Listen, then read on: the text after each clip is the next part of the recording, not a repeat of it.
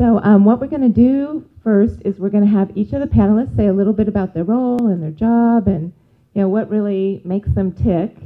And then we'll have a panel conversation. Then we'll open up for questions. Okay?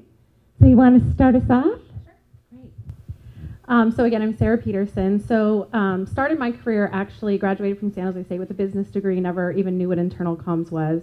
And was at HP during the reinvention. So kind of just landed and I was happy to have a job. And worked in corporate communications there, worked on the HP Compaq merger, and frankly was just a little ready to do something new, and so went to Oracle. And I think I was the only internal communicator there at the time in IT communications, and then came to Intuit very quickly after.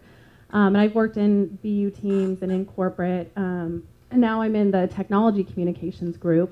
And recently we combined, so technology is everything from kind of IT to our innovation groups to engineering tools and services. And over the last couple of months, and what we've seen kind of into it is this shift to combine PR and internal comms. So we're organized where everything is under one group, all of those functions, but now they're joining teams. And I think it's helpful for our leaders, so they have kind of one person to coach them and talk to and go to. They don't have to decide what team do they go to. And it's provided mobility for us. And so we've had about 3 or 4 teams kind of make that shift. And then underneath us having specialists, either internal, with a lot of internal background. And for me, we just hired someone with a little bit more external to kind of bring that to our team. And so that's kind of where I am today. I'm not a technologist. And I say that's what makes me good at my job, because if technology people can't explain to me, then we can't explain to our customers or our employees. So that's a bit about me. Thank you. I'm Francesca Carpel. Is this better? And I've been with NetApp, it will be 14 years in November. And I started in internal comms at NetApp and really started my formal communications career there. I have an MBA in finance and a business background, but I've always liked to write and took some time off when my children were little and did some consulting, did some teaching, and discovered that most of what I was doing was around communications. So when I went back to work full time, I had a friend who was a very, very humble person, and actually really a great example of an executive at NetApp. I had no idea this person was one of the top 8 or 10 executives there. And she was coaching me on returning to full-time work and asked to take a look at my resume and said, we'd be very interested in having you come to NetApp. So I started off in internal comms. I was the first person that they had fill that role on a full-time basis, and really have had a lot of fun growing the internal comms functions and capabilities of the company as the company and its needs have changed. As we now have more people in our India site than we had in the whole company when I joined. As we have communications experts in some of our functional groups and geo groups, some focusing on internal comms on a full-time basis.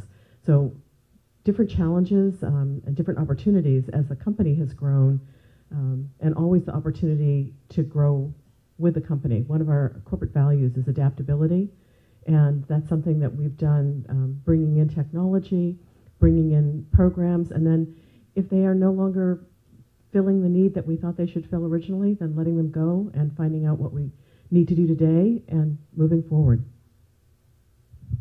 Okay, much like Francesca, I was the first internal comms person at VMware when they kind of started on their rocket ride back in the day. So that was pretty exciting and fun. And about halfway through the interview, I was also running recruitment marketing.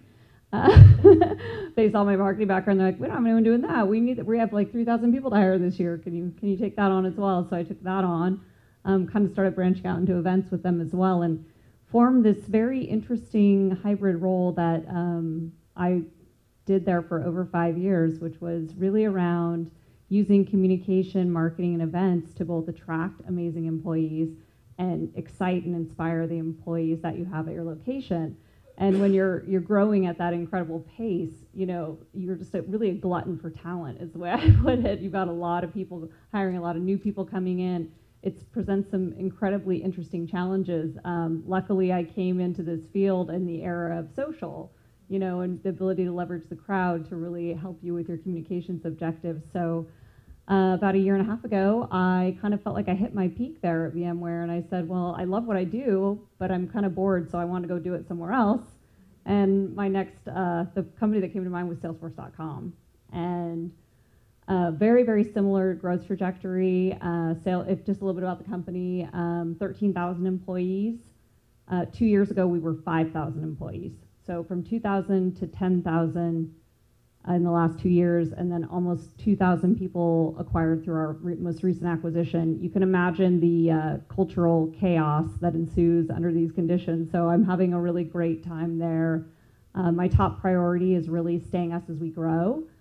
We have an amazing secret sauce that's taken this company on an incredible ride. And so I think that we as communicators have this amazing voice that we can nurture and guide that culture. Culture just is, but I think every time one of our executives has something to say or we need to talk to our people, it's this great opportunity to just continually reinforce that culture. So I feel incredibly blessed to be in my dream job doing this at Salesforce.com, and hope to share a few insights with you. So looking forward to it. So you talk about secret sauce, and I think, our values a piece of that sauce.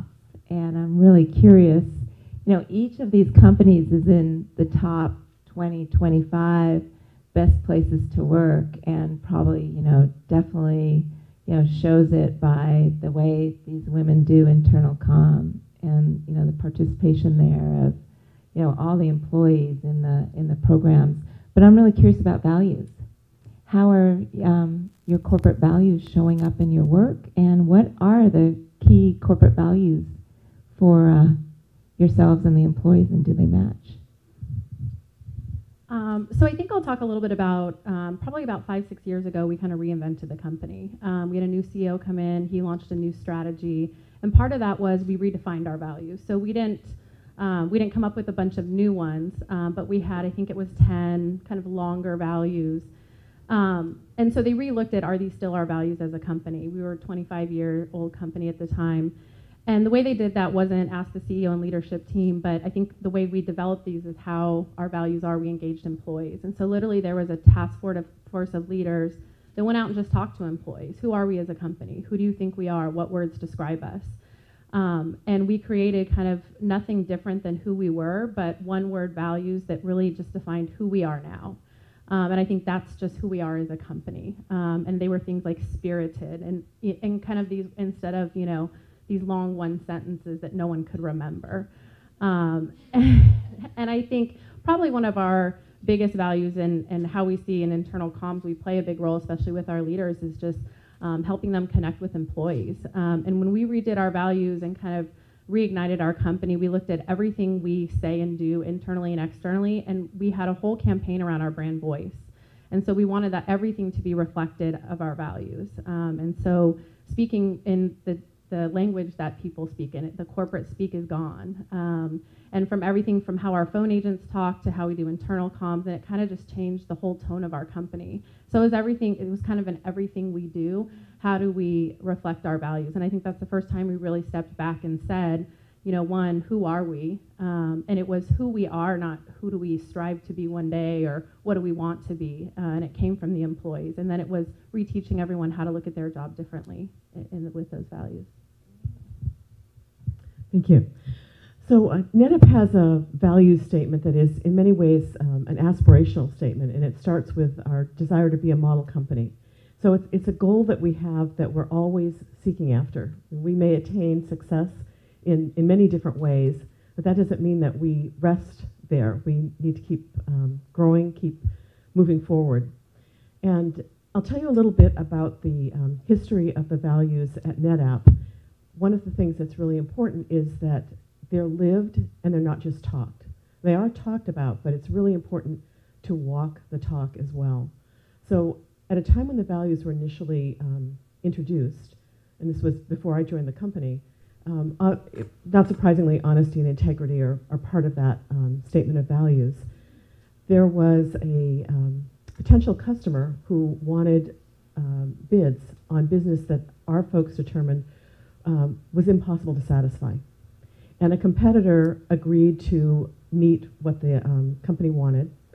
And there was conversation about how we should bid on that. And the group of people that was involved with that said, you know, if these values mean anything, then we can't say that we can do what we know we can't do. And so they didn't bid to accomplish what the company had asked in the time frame and all of that because they knew they couldn't meet that. And they didn't get the business. But the company which did bid and said it could meet these objectives wasn't able to do that. And so a year or so later, the business came back to NetApp. And that customer was a really loyal customer. So stories like that become part of the lore of the company, and they're shared. They're shared with new hires during a training that we have called TOAST, Training on All Special Things. And it's because when we started, our name was Network Appliance. The idea of the business was that the technology we created was as simple as a toaster. You could plug it in and it would work. So we used some of those appliance metaphors in the early days. And our CEO talks about the values with new hires, and they're examples of how they're lived. Every year we have an employee driven contest where employees nominate their peers who are examples of living the values, and then they have a say in deciding who those peers are around the world, and we celebrate their stories and hear them at our annual All Hands. So there's a great emphasis on living the values and sharing stories of people doing that. From a comms perspective, openness and candor are something that we support tremendously, and I think that one of the reasons NetApp has consistently been identified as a great place to work by the people who work there is because of that candor and that honesty and that directness. And we often share things with employees that we learn through survey data or anecdotes. People are not used to having a CEO or someone from the company share with them in terms of bookings and other information, but we share it because we're open with our employees and we trust them to keep what's confidential confidential. So there's a great sense of openness and trust that permeates the company. So for us, we're lucky to still have a founder CEO in place, which is nice, and that kind of definitely is a bedrock of the company. And when Mark built the company, he really embedded in the business model what he hoped would become the values of the company. So Salesforce was founded on a new technology model, which I'm sure most of you know. Cloud. Now you can't turn on any business show without hearing about the cloud, but 14 years ago that was something that the weatherman talked about only, so it's kind of nice to know that. But the cloud technology really was based on trust. People said Mark was crazy. Mark Benioff, you're a crazy person. People will not trust their customer data to a cloud situation. And so trust is our number one value based on that business model. Our second part of our business model that really feeds our values is customer success. We are built on a subscription business model. Our customers don't have handcuffs on. It doesn't take 18 months to roll out our technology. It's a subscription basis, and we have to renew their business every month. So that really builds this customer success value into our business. And I think the third one is probably the most important to me as a culture cultivator. Mark Benioff was very, very successful at a young age. Had the pleasure of working with Steve Jobs at Apple and kind of saw what it was like there and what Steve had cultivated there. And then, after Steve was ousted, he went back and he saw the emptiness that was there. And I think it was an early lesson for him in how important culture was. And one of the things that he was at Oracle for 10 years, making money hand over fist, very, very successful, rose in the company, watched that company kind of go on a rocket ride. And at the end, at a young age, he's like, well, what's next? What's next for me? And he took this crazy sabbatical, lived on a hut on the beach in Hawaii, and swam with the dolphins, rode around the Arabian Sea in rice boats, went to India, met the Dalai Lama, but he also met this saint called the Hugging Saint. Anyone from India in the room? Darn, I can't say the name. It's like Mata Amritananda Mai. And he credits her with this idea that you can do business while doing good. She really let him know he was like, do I make a choice? Do I now go a philanthropy road or do I stay professional? And she's like, why choose, right? So best of both worlds. And that's really our third main company value, which is our 1-1-1 philanthropic model. And he likes to joke when he created the 1-1-1 model, we didn't have any product, we didn't have really any employees, and we didn't have any equity. So it was an easy decision to like put 1% of all that on the table. But today, that's really a huge part of our company and a huge reason why people join Salesforce.com is that philanthropic value. And I think the other twist there that probably came a little bit out of that same sabbatical is our aloha culture. And sometimes when people come in, they kind of mistake it for, we like to say it's not cheap Chinese plastic aloha. It's not about grass skirts and coconuts and, Mai Tais. It's about that genuine, caring, hospitality, family, real aloha. So I'd say those are kind of our core values, and they're deeply embedded in our business model. So we kind of have to live them or we fail, which is a good stake to put on the table when you're putting your values together. In terms of propagating them inside the company, we do, and again, with social being such a huge part of our culture, we have values badges, which are like for trust, customer success, all the things I just talked about. And our employees award each other and recognize the behaviors on a daily basis. You'll see like, hey, way to, I heard you did this volunteering event, 1-on-1, aloha spirit, It's really, really cool. We used to see the employees just giving each other a pat on the back for emulating that behavior. And actually in new hire orientation, we ask every employee to commit yourself to be a champion, to be an evangelist of one of those values, whether it's innovation or growth or aloha, whatever you want to choose. And that's been really powerful too. So there's a couple of ways we try to live the values. So I'm really curious in terms of culture, right? You talked a lot about that, Jennifer and Francesca, a little bit. But when I think of culture, I'm always like, who's in charge of culture, right? And how do you kind of get the idea of what your culture is and then merge it in your communications work? So to your question, who's in charge of culture? Everybody. So there's no one who owns culture. Everyone has responsibility to include it in what they do and to live it. And like you were saying, if it's not being lived, call it out. And so that's just the way we do things.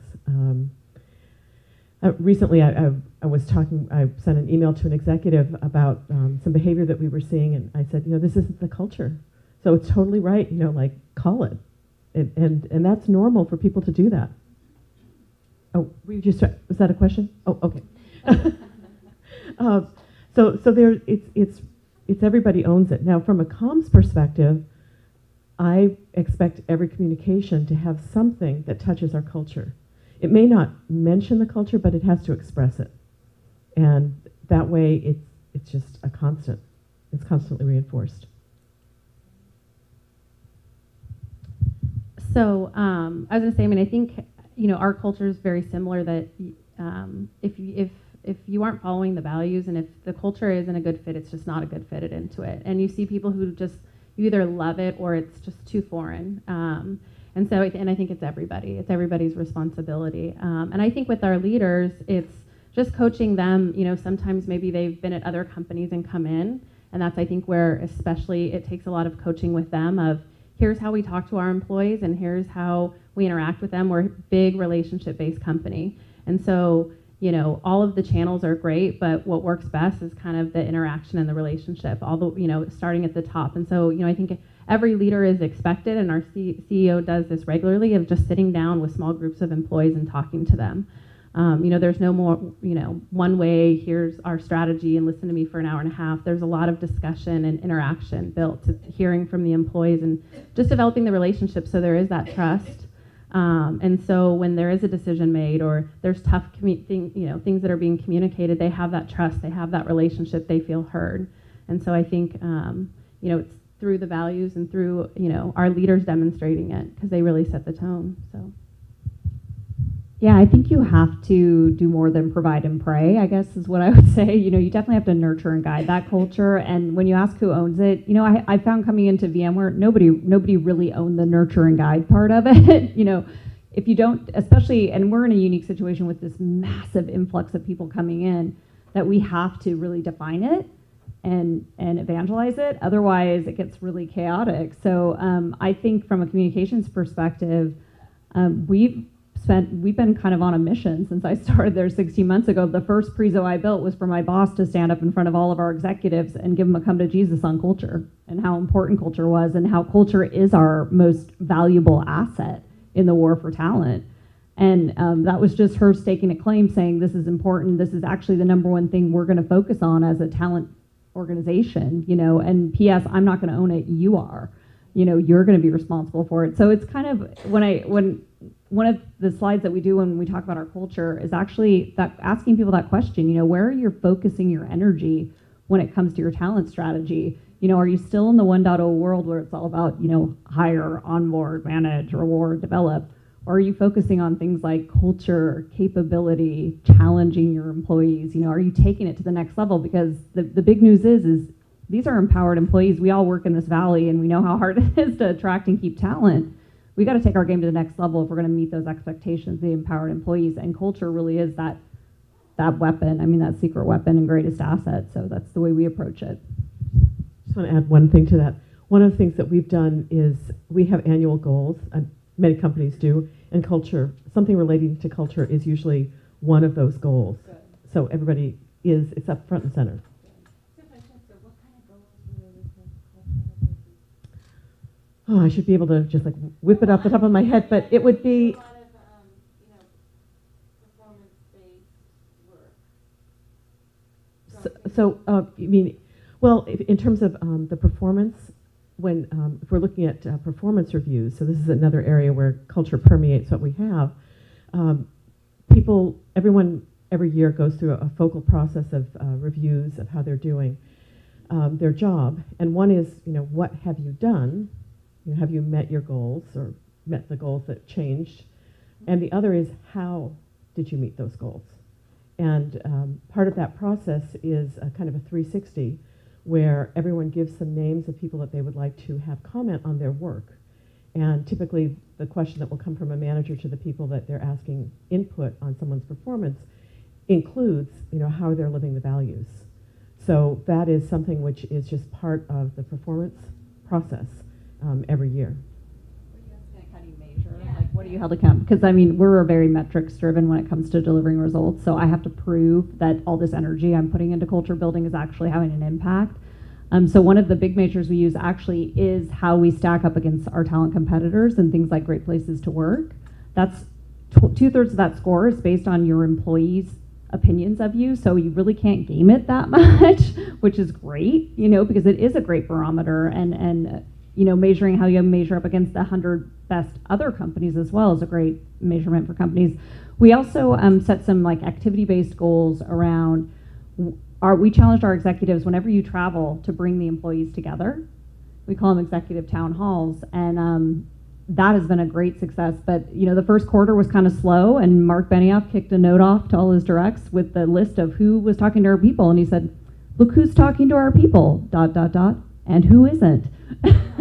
And boom, next quarter, a lot more town hall requests, So, and these are not functional town halls. These are listening sessions. They are 90% Q&A with the employees. It's fantastic. It's like employees show up and they expect to sit in a room like this and be, talked to like that. And it's like, nope, actually we're here to listen to you. What's on your minds? Let's talk. And the sessions go 90 minutes. We have to cut it off. Their employees are so hungry for that face-to-face interaction. They're usually between 50 and 200 employees in a room with the CEO, the COO, the CFO. It's very, very powerful. So you had talked about values and spirited, Sarah, and I'm wondering how that shows up with your executives. Do you have any spirited executives? Well, I think our CEO, and I was telling you a little earlier, he's the model I was telling her, it's every communication stream. And so I think he is just a very real person. And he always talks about he's from West Virginia, he's just a country boy, he's your average person. The way he communicates is through giving analogies of movies and everything that people can relate to. And he's the kind of person you watch and you want to follow. And just his whole energy, whether it's in a small meeting or in a large company forum, he's always kind of having fun and he's always just relatable. He's not the executive kind of over in the office. And I don't know how long he's been with Intuit, probably 8 years or so, but he's had different roles. So he's gotten to know, and the minute you meet him, he always knows who you are, and he says hi in the hallway, and he stops and has a conversation. And, I think it just starts with him. And I'd say he's a role model for our leaders, and it's tough because you work for leaders who look at him and say, but I'm not as good as him. And they all have their different personalities and their different strengths, and it's kind of like you never will be him. I mean, he's, but I think it's how do they each in their individual ways kind of bring that culture to the company.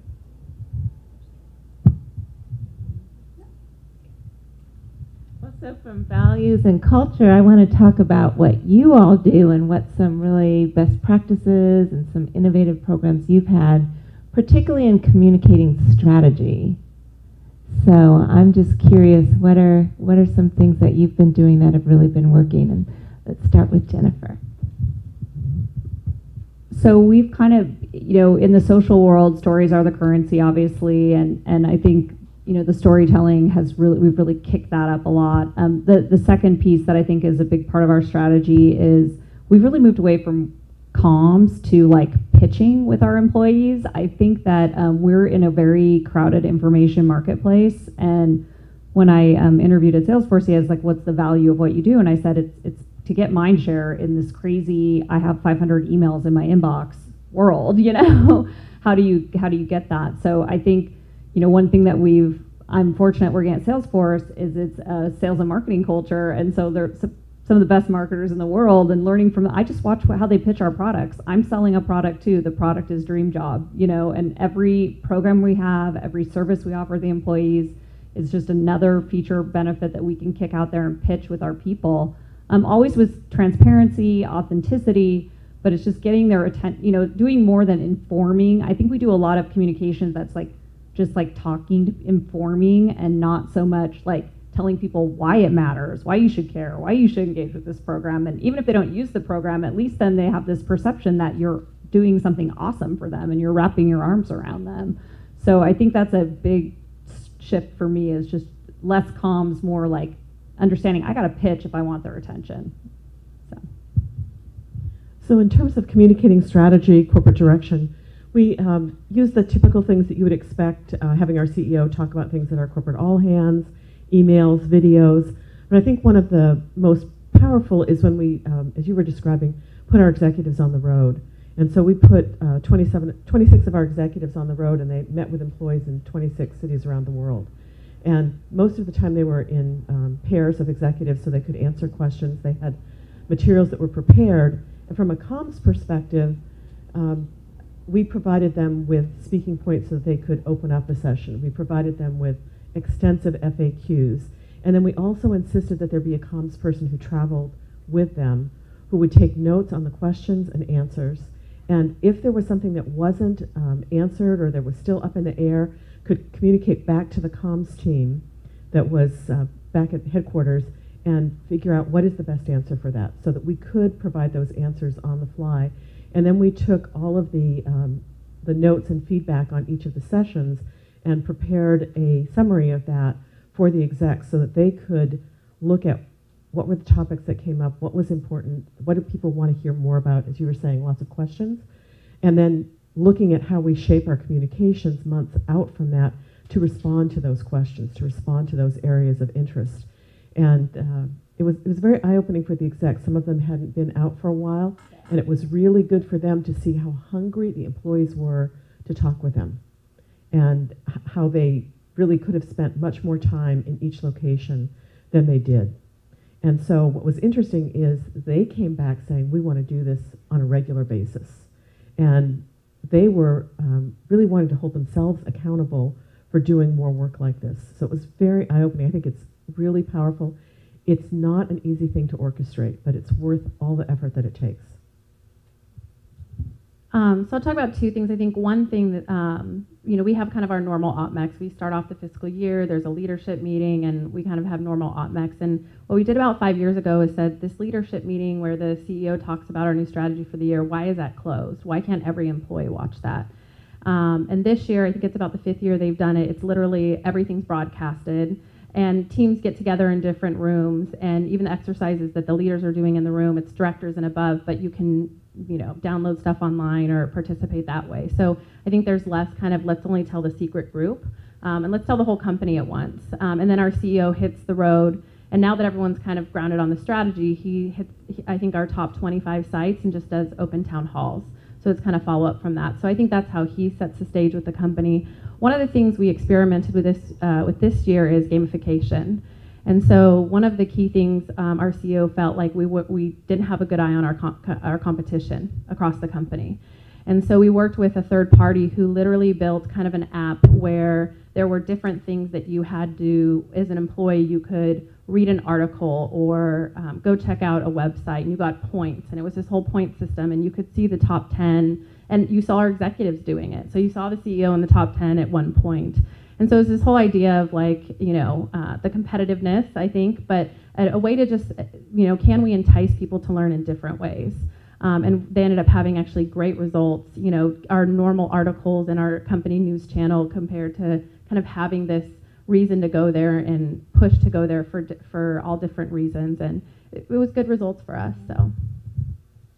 Wow, there's a lot of involvement of the employees at each of your organizations. I'm really, really impressed. And I'm sure with involvement comes some challenges, right? A lot of trust also with the employees and the executives. I'm really seeing that, especially with, I know, Jennifer, you also have open leadership meetings, right? Yeah, we do the same thing. Yeah, so that's something that's kind of new. So tell us, what are some of the biggest mistakes that the communications group has ever made, so we can all never do that again?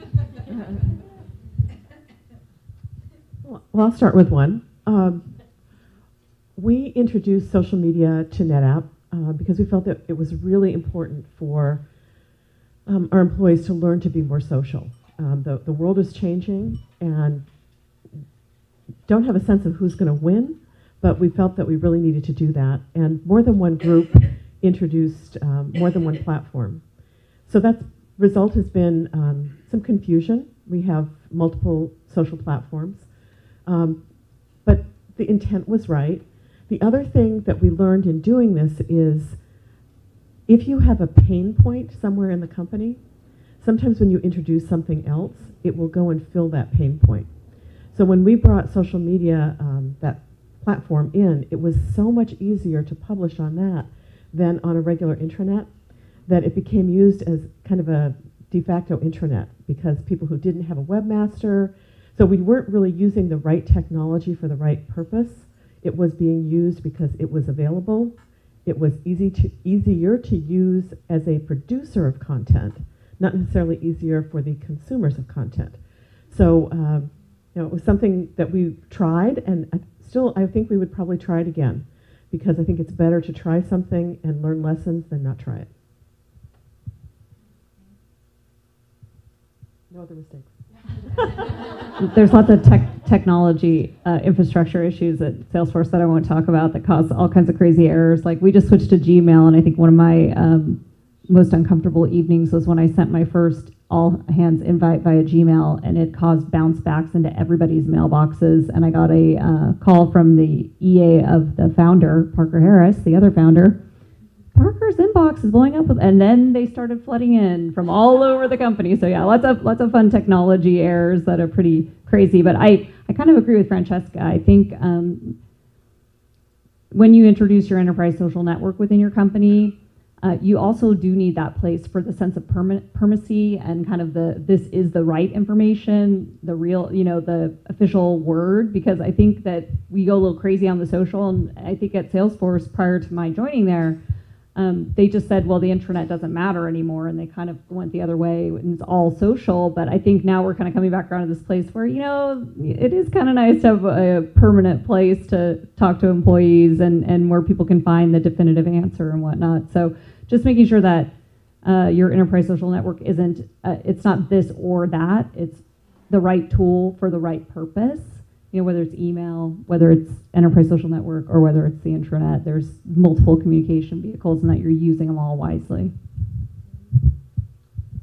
So I think similar along the lines, I think a lot of times we look at that these technology channels will solve the problem. And well, we identified it, so it should, it'll be great. Why aren't you using it? And I think you have to let the culture drive some of that. And I remember like however many years ago we introduced just chat.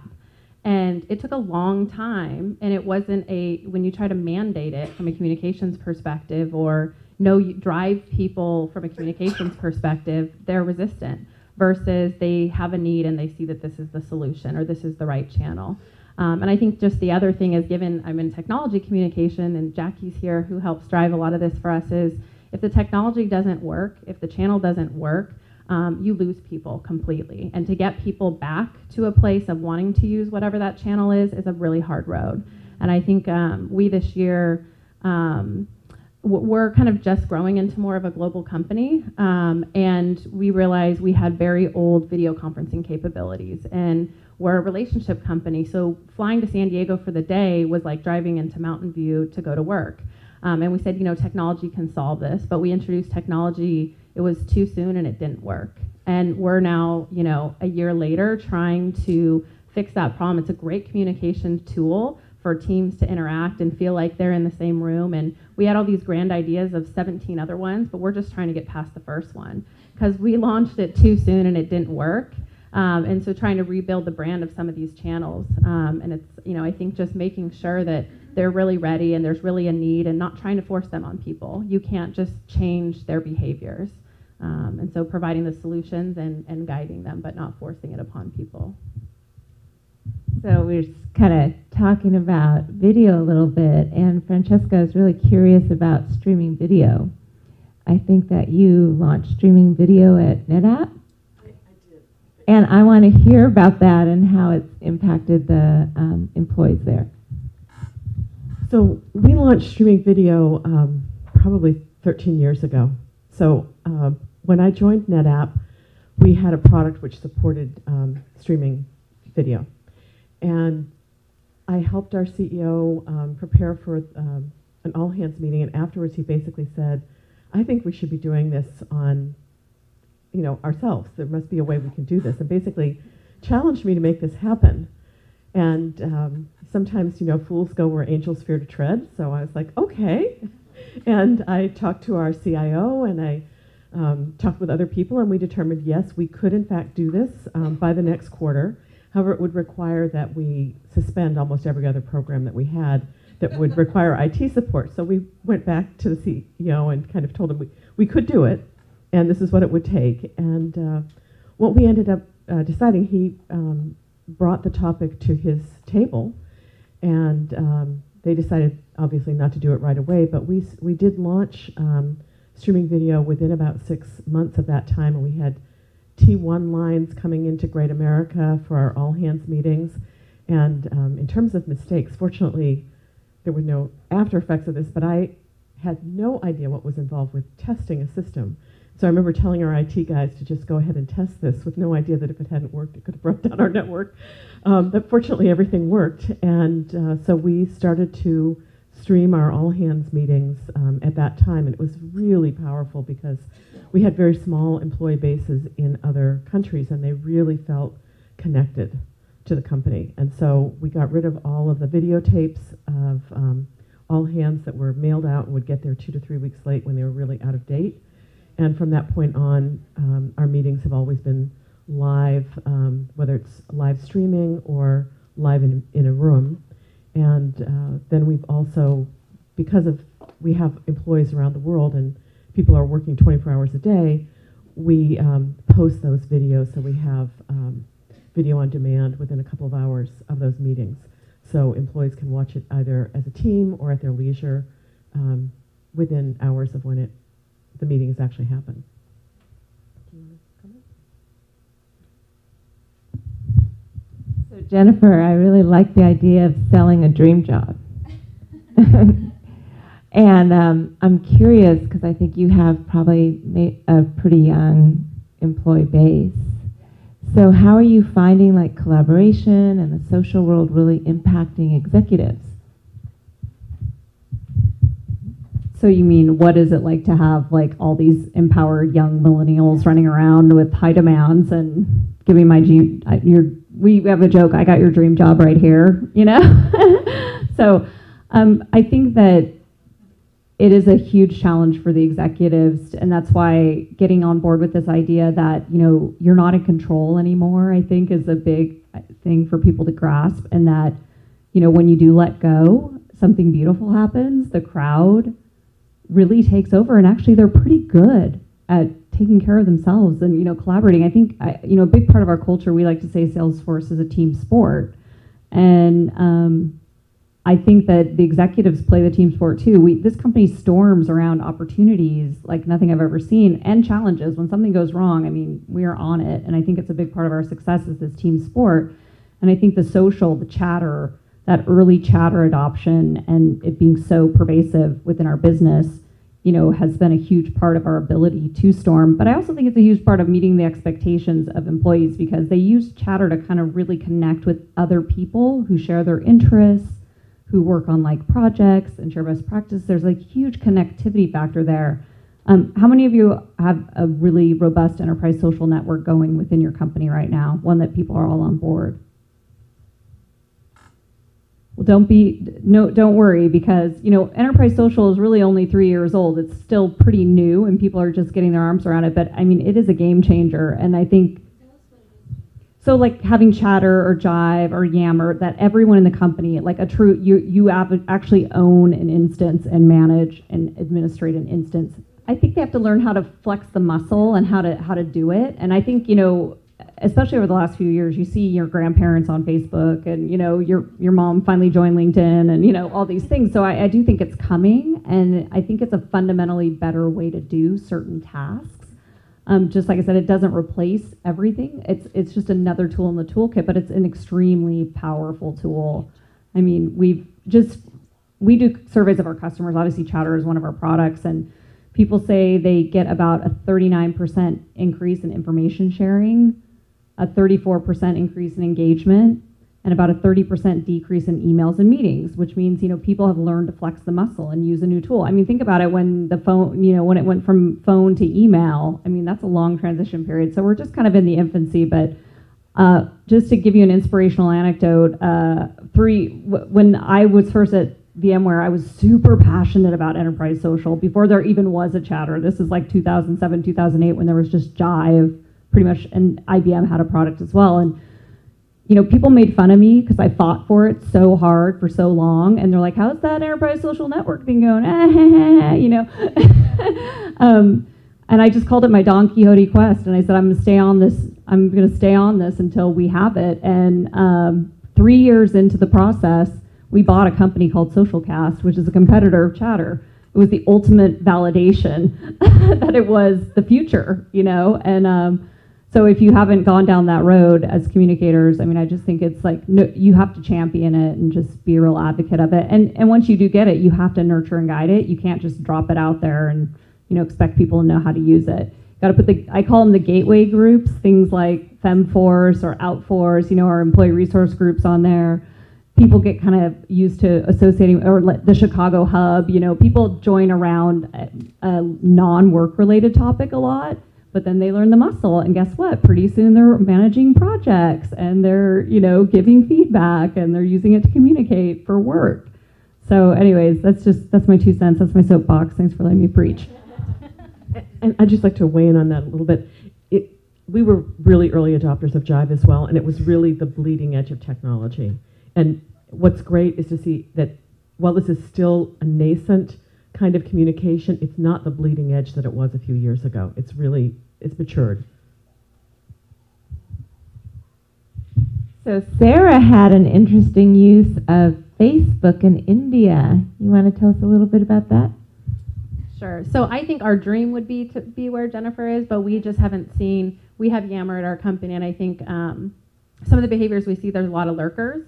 So we know people are seeing, but they're not necessarily posting and commenting. I think for us, especially in technology communications, it's a great way for us to see feedback from our customers, which are employees. And so we've actually in communications been able to add that value to our business units of just kind of know, and we act like PR people. We're out there like intercepting with our customers, pointing them to what the facts are, and even started an advisory board of kind of people that do post a lot in their social channels and influencing them and educating them so they're on our team, as opposed to kind of out there questioning. We hired a communications manager in India probably about a year and a half ago, and instead of kind of pushing the internal channel, he looked and said, well, everyone's on Facebook, everyone's in social, they're just not in social where we want them to be. And so he started a Intuit India Facebook page, and it is like their #1 channel for communications. And you know, the culture there is a little different, and so they're big on rewards and recognition, and it's you know, a big part of what he does and what the team does, and there's tons of comments and likes, and it's not a private group, you don't have to be at Intuit, and so it's also a great way to attract talent as well. And so I think it's just leveraging where people are from a social perspective and going to where they are, as opposed to forcing them to come where we want them to be. And you know, we've thought about, especially in the engineering community, does that work with engineers? And so do we try that in the US, and would that work? But I think we have about 800 to 1,000 employees in India, and it's been a great success for them. And posting videos, you know, I think you have to trust your employees. You know, they're not going to put code out there for the new product, you know, and so, but it's been a great way for them to kind of really rally, especially from a location that used to kind of be very small and feel not connected, because we have kind of every business unit and function there. We haven't had any issues with it. You know, I'd say it's been running for about a year. And I think, you know, there's someone who has the full access and owns the page, and from a corporate communications perspective, but they haven't had any issues with it. I think, you know, he has some guidelines he runs it by, and if he sees something, you know, maybe there is stuff in the background that he's doing of taking stuff off or contacting people, but there haven't been any issues with it, so, or they don't know about it. Well, that example is really interesting in terms of internal and external lines kind of blurring. And I'm wondering if you've had any examples of, you know, external, internal issues with, you know, we're talking about trust a little bit. Anything that, you know, are your best practices with employees in terms of confidentiality of information, particularly on the social spheres? So it's not something that we've really had problems with, but we are very conscious of training to pick up on that question about what does legal approve. When we first ventured into social, even having much more social presence internally, we put together this enormous like 28-page guidelines for using social, because we had HR and legal that weighed in on that. But over time, that's evolved. And our current general counsel uses our internal social media platforms to blog and communicate with the legal team. It's closed just for their community, but they're using social within their team.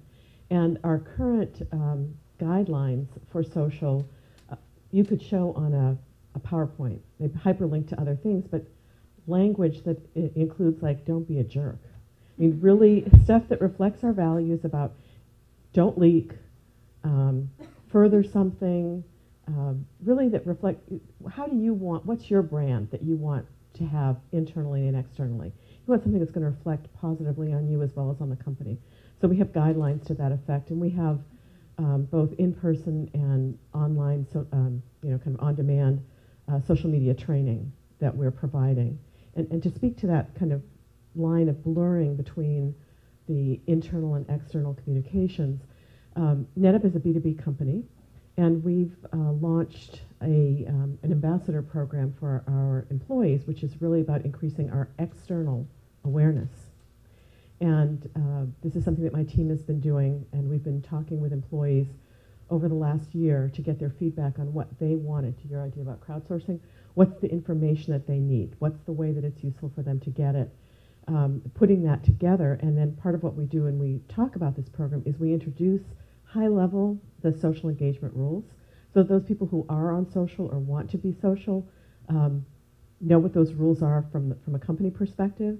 And then we make it easy for people to know what they can and can't share, so that it's clear what's under NDA, what's confidential and what's public. And we encourage people, if you have a doubt about what it is, then publish something that's public, a press release, an article, something that's already out in the public. And if you are going to err on one side or the other, err on the side of keeping things quiet, particularly if you're in a technical role. And it's really common sense, and it's a combination of providing people with assets that they can use, and then on an ongoing basis giving them refreshed assets that they can use. Yeah, we're doing really all the same things, having that employee ambassador program. What I think is interesting too, though, is the idea of like ecosystem communications, and when you're talking about storytelling and in your employer brand. I don't know if anyone's in recruitment marketing or anybody in here doing that work at all, or is it all mostly comms? But yeah, I like to repurpose stuff that gets published outside the company, inside the company. I think we assume our employees read our website and our press releases and the news about us. So I think recycling that back inside is really healthy. I think we do a ton of cycling outside as well of our employee stories and kind of what's going on with our culture. We float about 3 pieces of content a week up to our corporate social team about our culture and our people, and they publish them and they get crazy engagement. Sometimes they're some of the highest clicked on and liked things on our Facebook. So people are curious about your culture. They want to know what's going on inside your company. Your culture is your face externally. So for me, that's my number one communication value is ecosystem. Great content, push it inside and out. Well, recently we opened a new office in Hillsboro, Oregon, and putting out the celebration of the opening day photos that has some really cool, funky stuff, and people went crazy for that. A lot of times we'll put up stories, like we recently had an amazing intern story of someone from Europe who came through the Europe program and is now working on our onboarding boot camp team, so in stories about your people, about your workplace, about your culture. People want to know who your face is. In the social world, Intuit doesn't cut it. They want to know who Intuit is. How can I relate to it? So I think having that culture content getting pushed outside, and again, the corporate team isn't going to do that. They don't look for it, they don't produce it, and that's a real win for us. I mean, it really gives high visibility to our internal comms efforts when we can put up a story like that on the board and have it get really good engagement.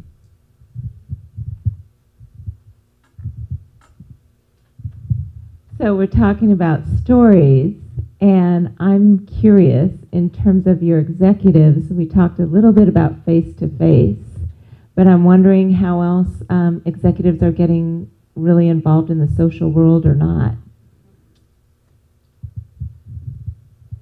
Well, I think we're on the spectrum of they're not very involved. I think our CEO has been getting very involved in LinkedIn, and what we've seen as far as what that's done for his brand and the brand of the company. And I'd say it's an area that we are continuing to try to push our executives. But I don't think it's something that we've nailed, nor would I say, we're 100% successful. And I think we just constantly look for where are people comfortable. So I think you can't force them, right? I remember years ago, blogs, and they said, cool, I'll have a blog. What are you writing for me? And it was no, this is where we, and so I think too, it's executive by executive, and we have some leaders that have, blogs have been great, and they can actually feel like they can talk to employees and express real things. And but I'd say, I think from an internal and external perspective, it's still an area that we continue to try to push and figure out where does it make sense. So we're in a similar situation. I look at it this way. An executive has a platform, which is the content that he or she wants to speak to, and they have media that they're comfortable with. And so you want to have that combination that they're comfortable with. We have a couple of people who are active in social. Our vice chairman, Tom Mendoza, tweets and has lots and lots of followers. But he's the exception. But that's what he's comfortable with. Other people are comfortable with other medium. Yeah, so Mark Benioff, I think he was voted the most social CEO in business. So we have a very, very social CEO, both inside and outside the company, which, is good and bad sometimes, but it's good most of the time.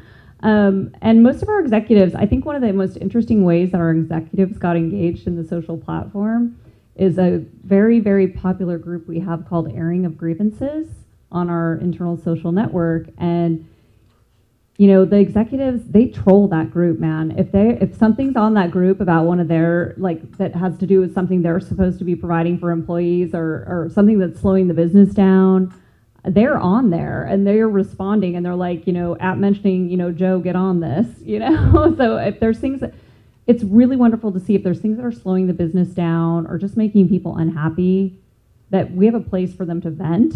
And we actually pulled the data from that to understand what we could do to make the business move faster. You know, what is in our employees' ways? You know, everyone wants to get their work done. What's in the way of them getting their work done or being happy at work? And that group was actually, I think, a big engagement point, because it's curiosity. I think they love to go in there and see what's on there, and that they just got really engaged with it. I think that one executive story that I thought was pretty funny was when we're doing something I call a crowd storm, where you do an online talk with your employees. It's like it's a threaded chat like you do on Facebook or whatever. And I talked the EVP of sales into doing one of these, and he actually showed up at the meeting without a computer. So if that gives you a sense, I'm sure some of you can relate to that for your executives. The second participant in the chat showed up with a computer that was like on Internet Explorer 3.0, and I'm like, okay, I'm guessing you all don't engage too often with your computers or with social, so let's get back to remedial. But that executive, very interestingly, you know, he got in and he was freaking out. It's all online. There's no video. There's no phone. Your employees are just asking you questions and you're answering. And the VP of HR talked him into it, because she was doing it. And she was answering about 60 employee questions from all over the world in like a 30-minute session. It was fantastic. And he got excited to do it. And he did it. And he was like, do I push hit? I'm just hit it like the whole time. I'm just right and hit. And so anyways, after that, he finally acquiesced to getting engaged with social. And his first post, he got no engagement, really. But I said, you had your comms person write this. It sounds like a corporate memo. And you've been talking at people for over 7 years and not listening. So I urge you to please get human, get talking, and your people will engage with you. And guess what? He started just putting micro chats in, and people started, and all of a sudden he's getting all these likes and all these comments, and he's getting all this valuable information from his employees, and he got really engaged. But you know, it was funny. At first, I think he was like I said, he showed up without a computer for an online chat. I mean, it just kind of tells you where a lot of executives' heads are at. They're not quite in the game yet, but once they get engaged, they just they get so curious. I mean, they're just like, this is like crazy access to talking to people and just engaging real time. So it's pretty fun. It's a fun evolution if you're a comms person. It's fun to watch. I know Katch is going to wrap up, but I just want to say thank you so much. This is very humanizing and very inspiring. Each of you are doing fabulous work. Fabulous. Thank you.